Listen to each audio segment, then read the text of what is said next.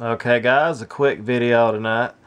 Kentucky takes care of Louisville, as expected. No surprise there. Louisville wins one game last year and they go crazy and act like they own the world. They act like, oh, we're the best thing ever, whatever. Cal improves to 6-1. Takes care of Louisville, very overrated team. It's been proven they played 2 games against 2 good teams. They lost both of them.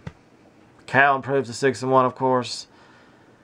And it is what it is, folks. Louisville, as I've said all year, we was going to win this game. There was never any doubt in my mind. Never any doubt at all. I just knew we was going to win it. I knew we had the better players. I knew we had the better coach, better fans. Louisville, they will always be the second best program in Kentucky. They will always be the stepchild. When you think of college basketball, you think of Kentucky.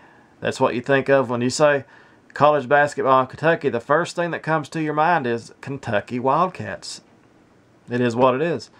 Louisville, very bad fan base, very bad fans. Calling Kentucky players bad names. Calling the Harrison twins a joke. Just like I said in my last video, you will know who the Harrison twins are. You will know who Julius Randle is. You will know who James Young is. Just like I said. So now you know who they are. Those are the players that dominated you. This game would not even been as close to 7 points if Randle had not. He never even played the second half. He cramped up. Just imagine if he played. It would have been over a 20-point win for Kentucky. This game would not even been as close as it would. Even though we dominated pretty much, it would have been even. It just been uglier. So you're lucky that Randle did not even play the second half, because, God, I would hate to have seen it. So you say the little bit of face on that, but realistically, people's going to look back and say, Louisville got dominated when Randle didn't even play. That's what happened. This shows how weak you are. You know, you're lucky you have such an easy schedule. You're lucky you really do. So anyway, Kentucky, we will continue to improve and get better. And you can go play your little weak-ass competition and pretend you're a relevant team. And then when you get to the tournament, you will get beat the first weekend.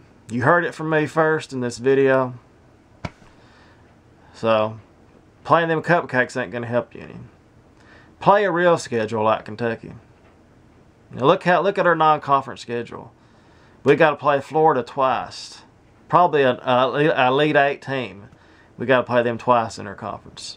We still got Texas A&M. We still got a many hard game left. What have you got left? Eastern Michigan. So like, subscribe, and comment. And I'll see you guys on the next video. Have a great day. Thanks for watching. And go Big Blue. I love that disco ball. It's probably the second best thing I've ever bought besides my wife. Yeah. I would go wife, disco ball. Yeah. Best thing. Oh yeah, one more thing I would just like to say this before I go. I would like to say, how does it feel to be the stepchild? How does it feel to be second best? How does it feel to be the child that no one likes? How does it feel? So go back, Rick Pitino. Go back to doing what you do best. Coming down your leg. Shane Bohannon, go back to what you do best. Doing drugs, getting suspended. What more can you say? The example of how to not live your life. Be a Louisville fan and act like Louisville's players and coach. That's the example of how not to live your life. So just look at the Louisville program and pretty much do the opposite of everything they do, and you'll have a good life. Like, subscribe, and comment. And I'll see you guys tomorrow. Have a great day. Thanks for watching. I appreciate it. And as always, go Big Blue, the greatest college basketball program of all time.